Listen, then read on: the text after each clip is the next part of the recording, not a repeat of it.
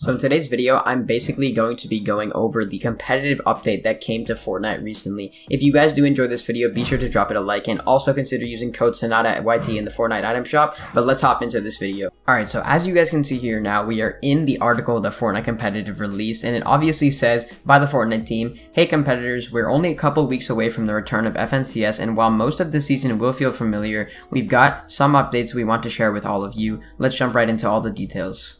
So basically, they're going to be highlighting the Season 6 Trio FNCS that's going to be starting on April 22nd. This is going to be a big tournament, and this is going to be the main season tournament, as you guys know FNCS obviously is. And as you guys can see right here, it basically just goes over the FNCS schedule, and I'm going to be going through this all right now. So right here, it says, here's our planned schedule for FNCS from the first qualifier all the way through to the finals.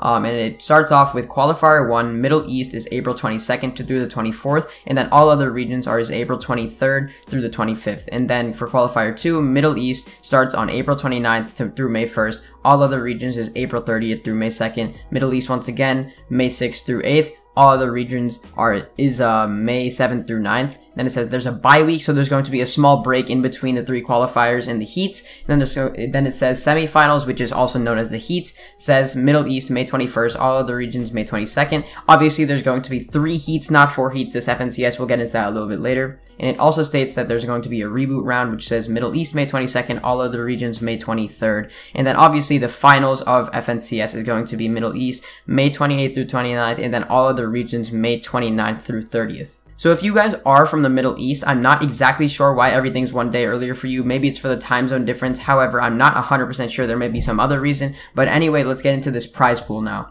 As you guys can see, it says $3 million are once again up for grabs in this season's prize pool, with 1 cross-platform player pool per region. Here's a full breakdown.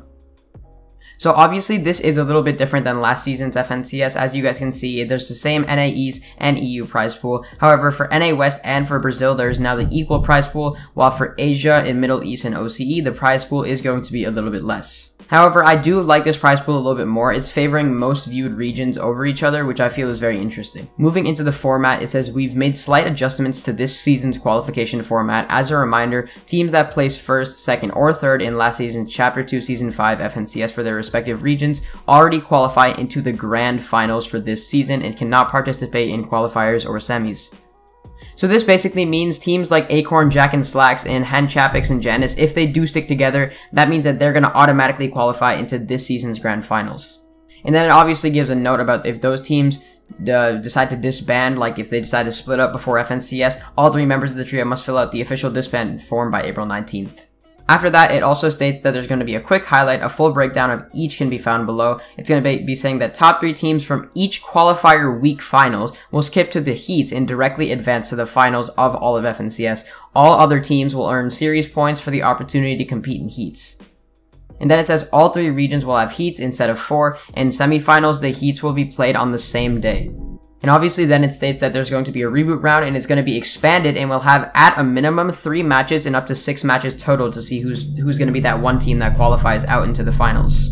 And then it says for each qualifier, teams that place top 3 in the qualifier will now skip the semifinals and advance straight to the finals. And then it also says that teams that do not place in the top 3 of a qualifier will be awarded series points based off of their final placement in that qualifier. At the conclusion of the final qualifier, all series points will be added together, and the top 99 trios on the series point leaderboard will advance to the semifinals in each region.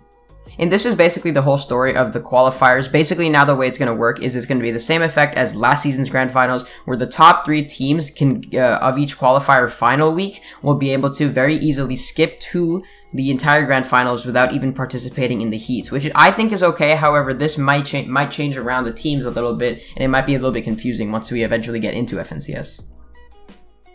Continuing on, it says that semifinals will consist of 3 heats in each region, with teams seeded based on the amount of total series points that they earned across all 3 qualifiers. For each heat, teams will have 6 matches to earn as many points as they can, and the top 6 trios from each heat will advance to finals, and the teams placing in 7th through 17th in each heat will advance to the reboot round.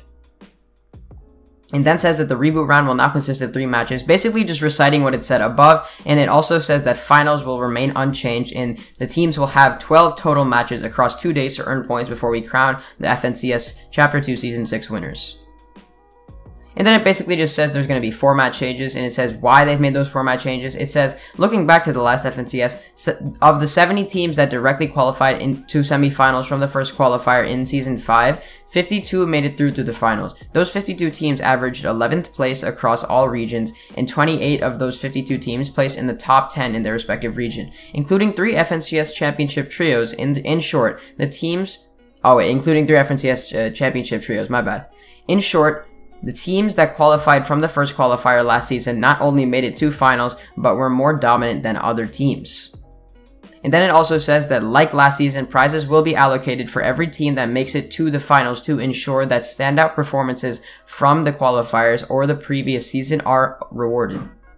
We've also adjusted series points reward values at the end of each qualifier, which we hope will facilitate a more competitive experience in the qualifiers. It then basically just goes over what exactly the scoring format's going to be. It says that there's a victory royale is going to be 30 points, and then it's basically just going to show you guys exactly what the exact format is. And this is in for all of placement. So all of placement is going to equal 30 points, and each kill equals 2 points. This is roughly the same format as last season. There's a bit of adjustments. Now it's going to be a little bit more different in terms of placement for each trio. However, continuing on, it says that the scoring format for earlier rounds that do not use a single lobby system, round 1, 2, and 3, will remain unchanged from last season. And then it obviously said that the official rules are going to be coming soon and can be found in this rules library right here. Moving on to the last section of this article, as you guys can see, it says the FNCS All-Star Showdown, which is the event that I talked about in a previous video. It says the competition continues after Chapter 2 Season 6 FNCS with the FNCS All-Star Showdown on June 23rd through the 26th. The main event will be a solo tournament featuring the top players in each region from the past 2 FNCS tournaments, the top 15 teams from Chapter 2 Season 5 FNCS, and the top 15 teams from the Chapter 2 Season 6 FNCS will receive invitations to the FNCS All-Star Showdown for a total of 90 players competing to determine who is the best player in their region. This means that half of the field is already set, so there's even more on the line for the Chapter 2 Season 6 FNCS. If some teams or players placed in the top 15 in both seasons will invite additional teams to fill the open spots based on consistency, teams with the highest average performance between Season 5 and Season 6 will receive an invitation to fill those potential extra slots. It then basically says that a handful of invited players will also have the opportunity to compete as individuals in the creative mode skills challenges during the days leading up to the solo championship. The FNCS All-Star Showdown will have a total combined prize pool of $3 million across events, with more details to come later this season. Stay tuned, and we cannot wait to see you guys compete in this season's FNCS. Remember to follow FN Competitive Twitter for all competitive updates. So basically, this FNCS All-Star Showdown is going to be a lot like the Invitational that happened last year around the same time as now. It's basically going to be a large solo tournament. However, what's going to be very different is there's probably going to be some variety of creative mode skills, such as box fights, realistics, or zone wars, and I would love to see a bunch of good zone wars players such as Day and maybe even Keeney or whoever fight against each other. However, this pretty much makes up the entire article of FN Competitive, and yeah, let's move on to the next section of the video.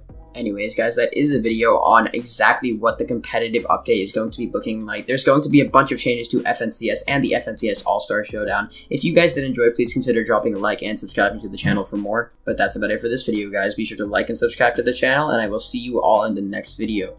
Bye, guys.